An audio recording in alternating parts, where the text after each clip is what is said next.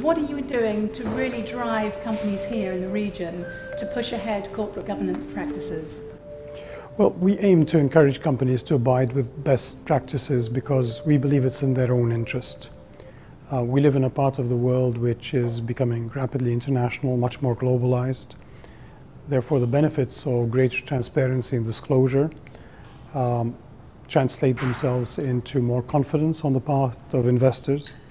And so we like to work with companies, banks, and others to improve their corporate governance. And by doing so, they realize that not only do they get more faithful clients, but they also inspire more confidence to their investors. And what's your definition of good governance? Well, the set of good practices in terms of transparency and disclosure, in terms of having a competent and skilled board, in terms of having a balanced board, in terms of having good oversight over the executives, in terms of good risk management, all of those really comprise good governance. And how much does it boost investor confidence, do you think? Oh, it's very clear. The evidence, particularly from emerging markets, is that better governed companies, better governed banks earn a premium, they have a lower cost of capital, and they perform better.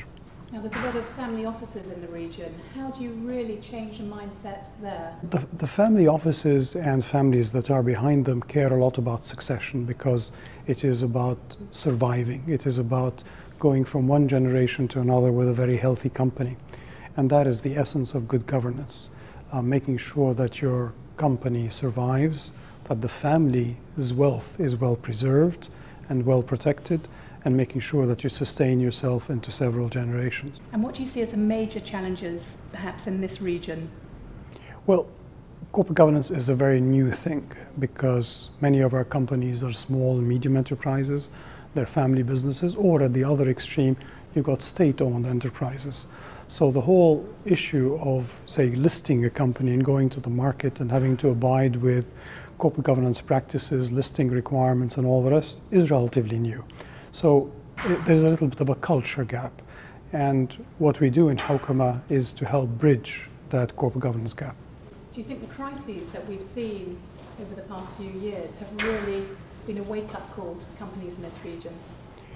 Well, there have been two types of crises.